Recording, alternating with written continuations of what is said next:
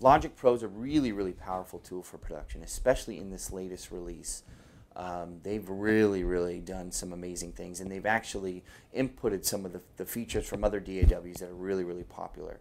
Logic Pro is dear to my heart because it's one of the first things that I ever learned. It is my go-to production tool.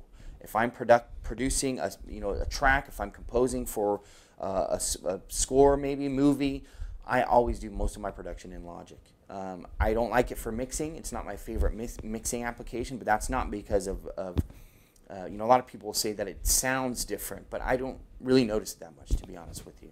I just like the comfort of mixing in Pro Tools. So I've created a workflow that allows me to utilize both. But as far as production goes, Logic is my instrument of choice. It is a powerful creation tool, really powerful.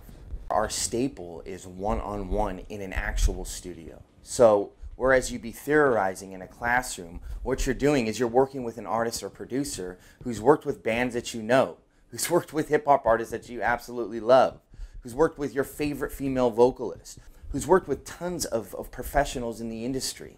This is what makes this thing special. This is what makes this different from anything else.